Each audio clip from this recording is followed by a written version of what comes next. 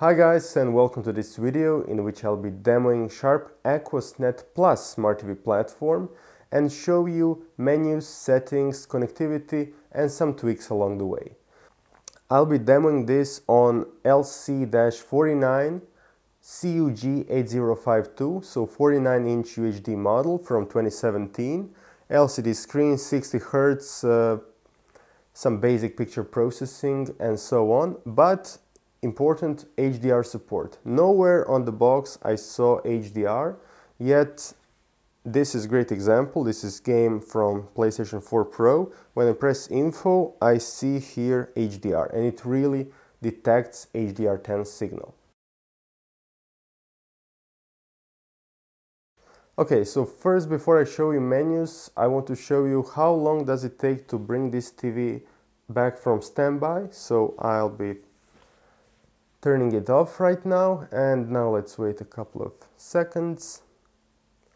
And now I'll press power button again, and let's see how long will it take. So LED on the right changed from red to white, and I'll tell you, it will be around 20 seconds before we see actual content coming from HDMI, but same goes if you have antenna or satellite input.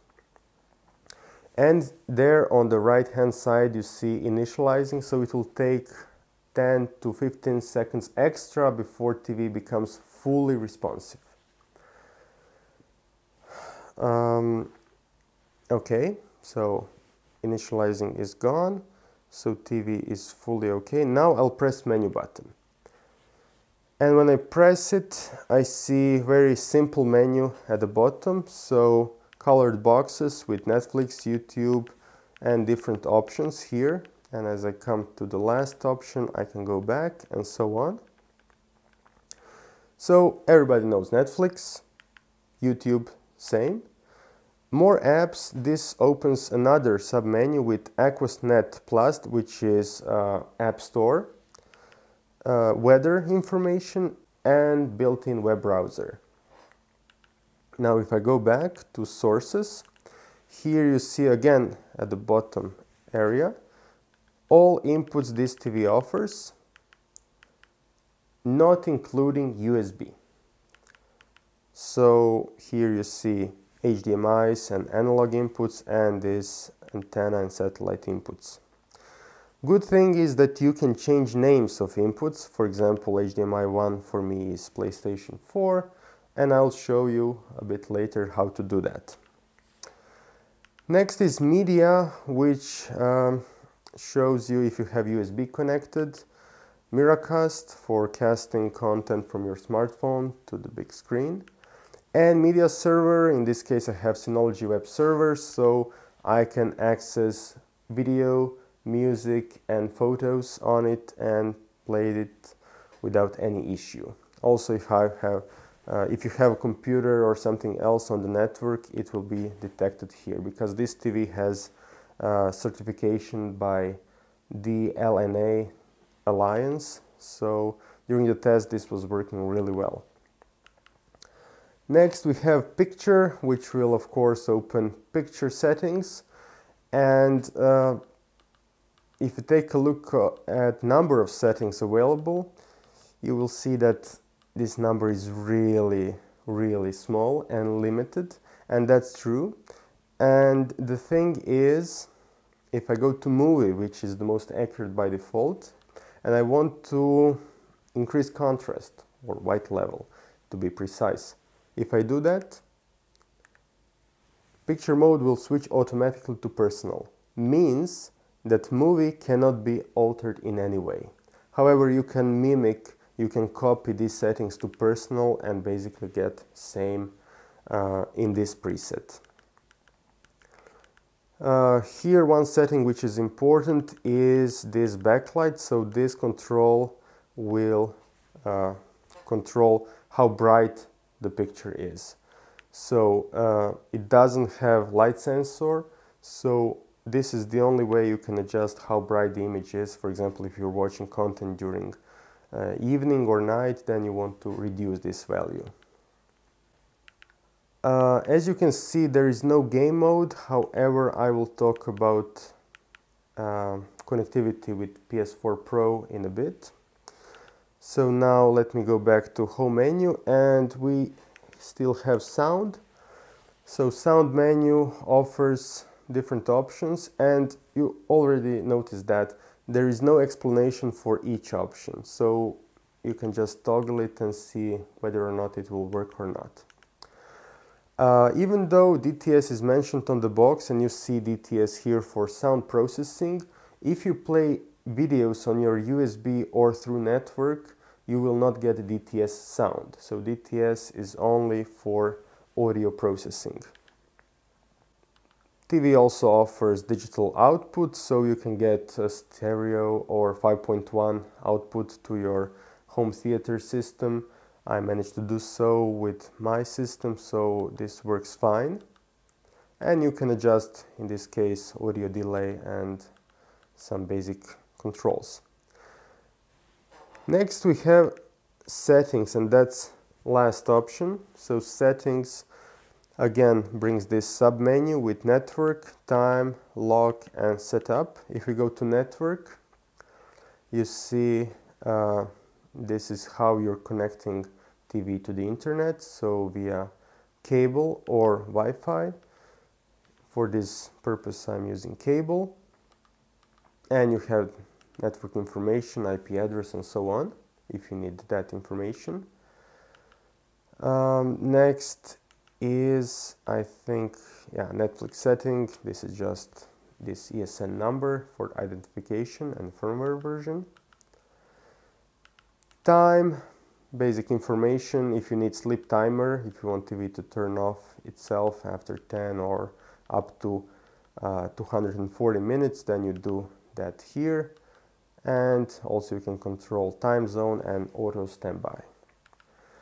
Next we have lock menu. If you press by default 4 zeros, then you get these options. You can set password here and parental control and so on.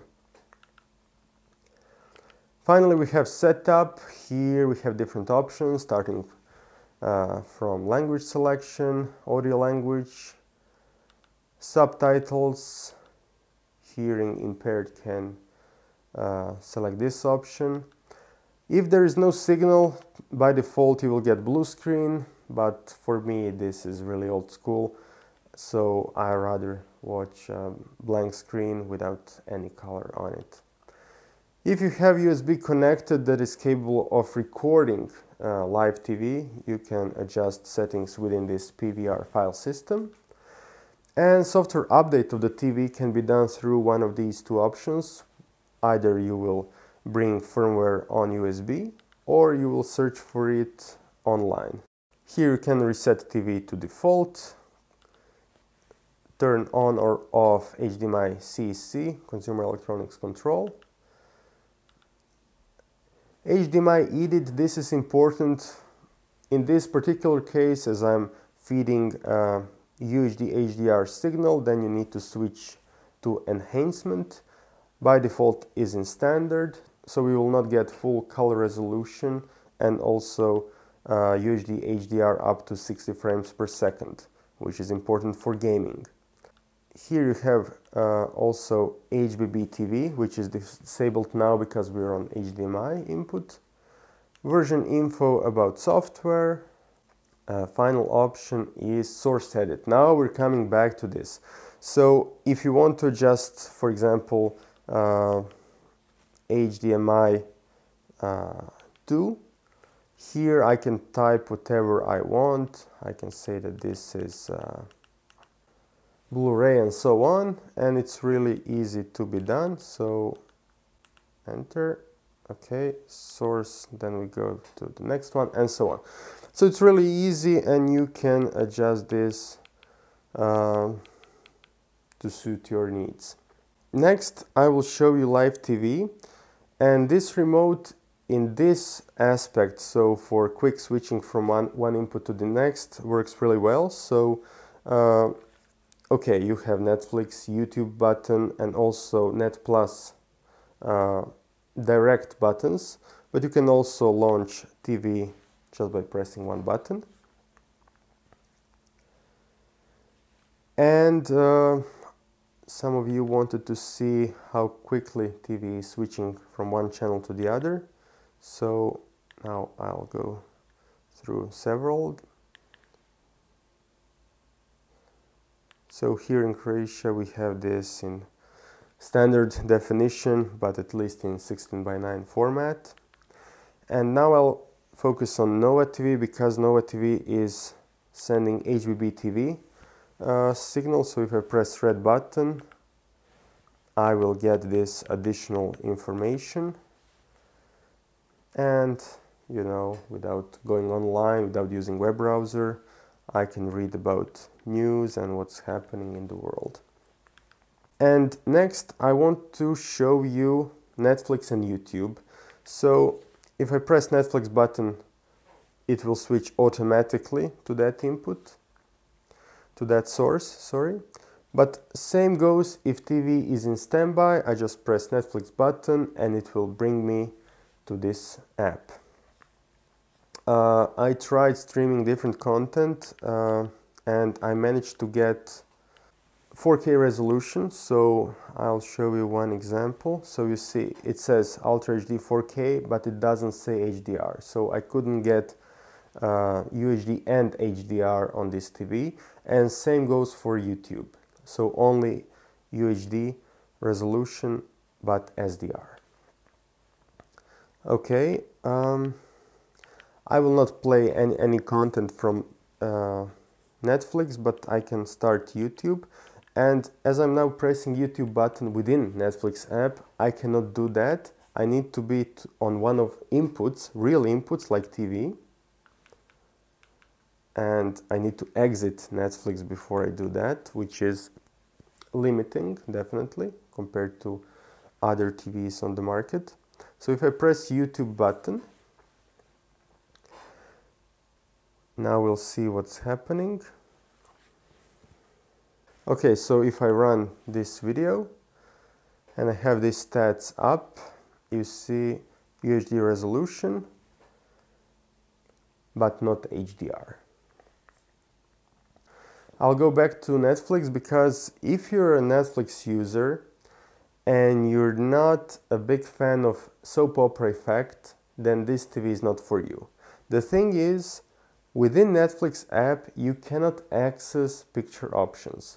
So what you end up is standard picture mode with soap opera effect. And actually soap opera effect is present throughout all inputs and all picture modes, and there is no way you can disable it. Okay, as I have this game on, I'll just mention that in terms of input lag, this TV doesn't have game mode, and it takes around 47 milliseconds for it to display picture from the source. As modern TVs have game modes and are in this 20 to 25 milliseconds range, this is not so good result. However, for not demanding gamers, it will be fine. So if you're getting this TV for bedroom or for your kids to play games and they're not really serious about them, it will be fine. Another thing I want to mention is, as you can see, I have this wireless speaker and wireless headphones. Unfortunately, this TV doesn't offer Bluetooth, so there is no way to connect those. However, there is 3.5mm output, and you can connect your wired headphones, for example, and improve sound quality. Even though TV speakers were tuned by Harman Kardon, they sound okay, but again, for movies, for TV shows, if you want really good effects and surround, you need to connect this TV to external AV receiver and speakers, or at least use a soundbar.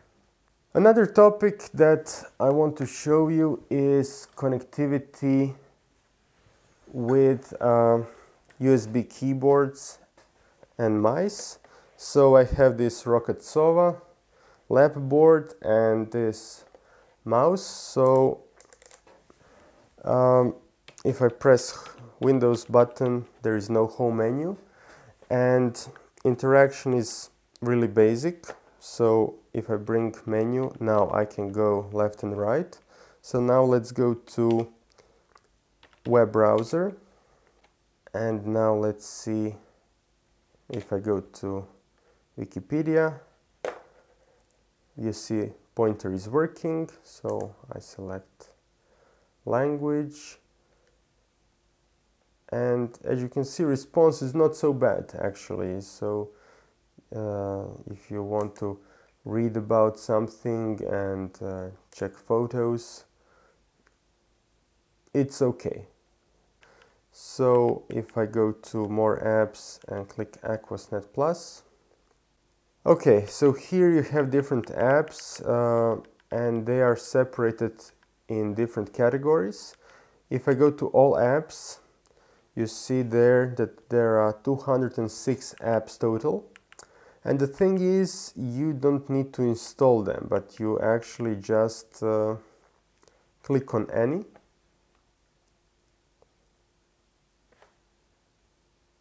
And it will work. Now, as there are so many different apps, you may want to filter them somehow.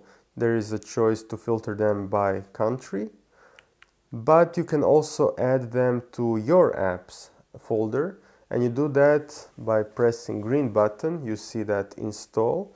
It's actually, so if I press it, you will get notification that app has been added. And now if I go all the way to my apps, you will see it listed here, right? And you can open it from here. You cannot add any of these apps to home menu, but you will always have to go through this Net Plus portal.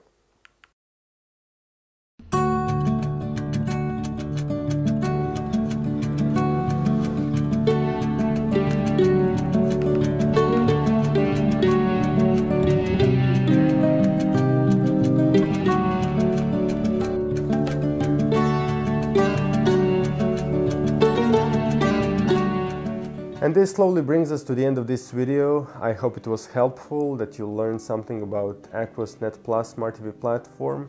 As you saw, it's not perfect, it's simple, but it's slow and it's not perfectly stable. For me, especially regarding picture quality and lack of adjustments, and lack of complete adjustments, for example in Netflix app, for me I would spend a bit more and get a TV from some other brand like Samsung or LG or Sony or Panasonic or Philips, but anyway, those five offer more controls and more accurate picture quality and more flexibility and more multitasking ability compared to this platform. Thank you once again for watching. If you have any questions, if you learned something else, some other trick which I didn't show, please let me know in the comment section, and I'll see you in some other video very soon. Bye!